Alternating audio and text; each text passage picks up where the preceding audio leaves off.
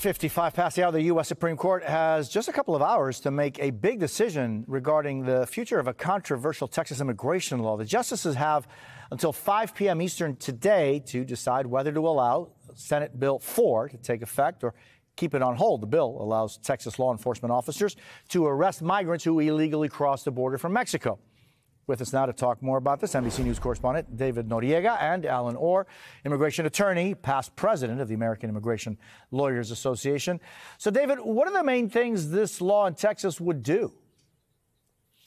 Hey, Jose. So as of now, the act of crossing the border without authorization between ports of entry is a misdemeanor under federal law only. What this law would do is make that a misdemeanor under Texas state law. That has a lot of implications. It would allow Texas law enforcement, police, sheriffs, DPS, et cetera, to arrest migrants, to arrest anyone suspected of crossing the border illegally. It would allow those people to be prosecuted under state courts. And perhaps most interestingly, it would allow Texas judges to issue de facto deportation orders. Now, if this law is allowed to go into effect, that last point is one of the most interesting and one of the ones raising the most questions. As you know, deportations are complicated processes that involve binational agreements between the United States and whichever other country a person is being removed to. That's not something that's why it's done by federal authorities. It's not something that's ever been done by state authorities. And from the people that I've spoken to on the ground, it's very unclear, completely unclear how removals would actually be carried out by anyone other than the federal authorities who already carry them out. There are a lot of questions about how this law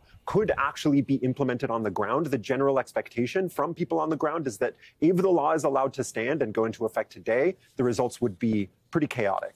Jose? And I mean, Alan, how does this Texas law compare with SB 1070 in Arizona? It was more than 14 years ago. Much of that law ended up being tossed out by courts. And the same thing should happen because these are very similar laws. These are show me your papers, stop and frisk laws, which really are an attack against racial Americans who are going to be stopped and harassed and maybe even jailed inappropriately. The failed Lone Star program of Texas is part of the reason that he's pushing for this right to be able to arrest individuals. And there is no treaty that will allow him to deport anyone.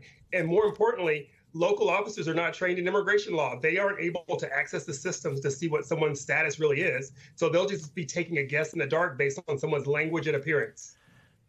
And so, Alan, the fact is that you can agree or disagree with how it's being handled or it's been handled, but it is a right for people to request asylum, right? I mean, that's kind of like a basic right. You can agree or disagree how that's been handled recently, but this is actually kind of also coming in and defining what asylum is or isn't.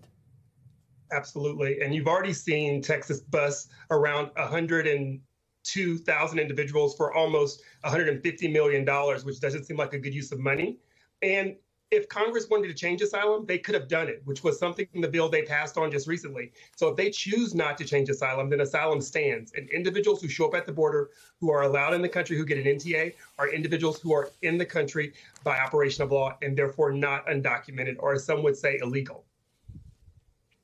And that's kind of an important thing you just said. So if you come in and you request asylum and you're allowed in where the process is going through, you are not here illegally. Mm-hmm. That's right. You're here to the operation of our law, seeking your court date. David Noriega and Allen Orr, thank you both so much for being with us. Once again, the Supreme Court has until 5 p.m. today, Eastern Time, to decide one way or another on that Texas law.